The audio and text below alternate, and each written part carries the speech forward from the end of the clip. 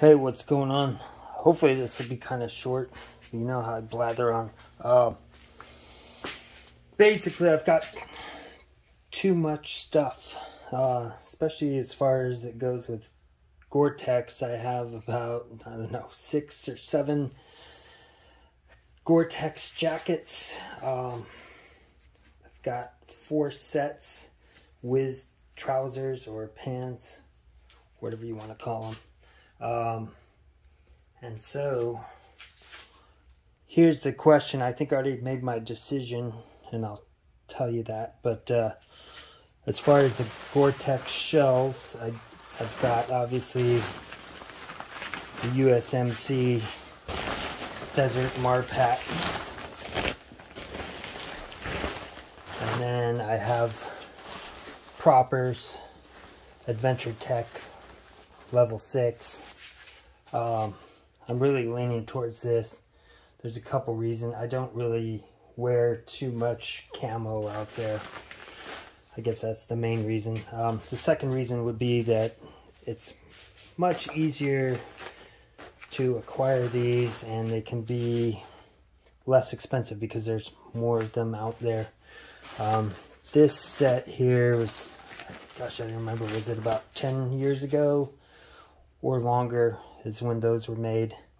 The Coyote Brown goes with a lot of things. I've worn this a few times. I mean, these things are pretty tough. I think these I bought used. I got the whole set for about $70 or so. These ones, especially just trying to find the stupid jacket to match that stuff, took me quite a while. They're much more rare these days, and I'm pretty sure I'm going to put this one for sale right here.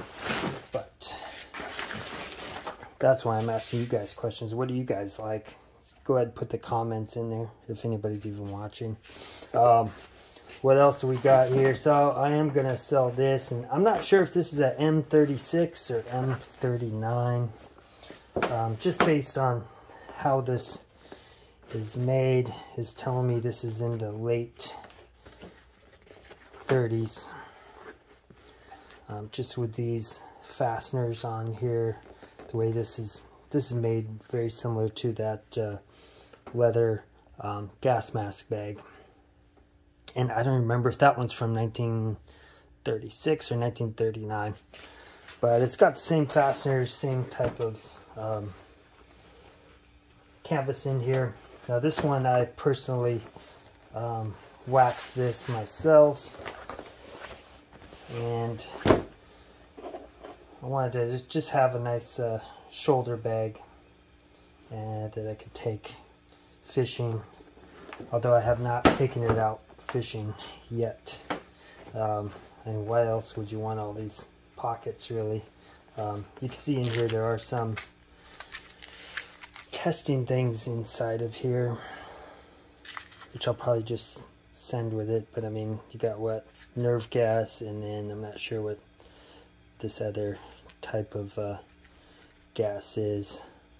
Obviously I don't speak Swedish, so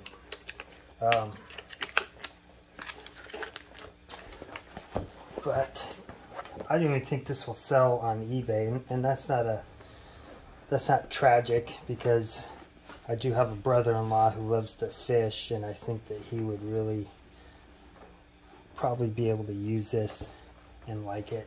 You've got this long pocket on the side here, and in theory you could put some rod attachments inside. With the pockets inside, obviously you could put the reel and other things inside of here, maybe even some food. I've got different dividers, which you don't have to use these little sleeves on the sides. And then you've got a wider, albeit thinner pocket right here. You've got the flaps on here to help prevent water, rain, things like that from going on into the bag directly.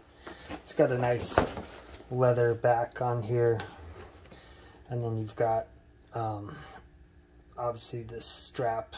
Now I'm not 100% sure if this is meant to go on your duty belt, keep it from flopping around, but there's a lot of extra space in here. But I'm not 100% sure. There's not too much information on these, and the only stuff that I've found is pretty much the one video I made of this. I believe there's only one video, but and I don't know that much. If you know more about this because you served in the Swedish Army or something like that, that would be great. Give me a little more information on this. But this guy's on eBay, and I'm pretty sure this is going to go on eBay. And if not, like I said, I've always got friends and family which I can gift these things to. This will probably sell, I'm sure. This one, I don't know. I mean, it's such a niche item. If you're not looking specifically for this, you know, you're not gonna want it. But you guys have a good day out there, and hopefully my shipment will show up next week. As far as I've got a box coming from Sweden, and there's one or two things in there I haven't shown before. So have a good one.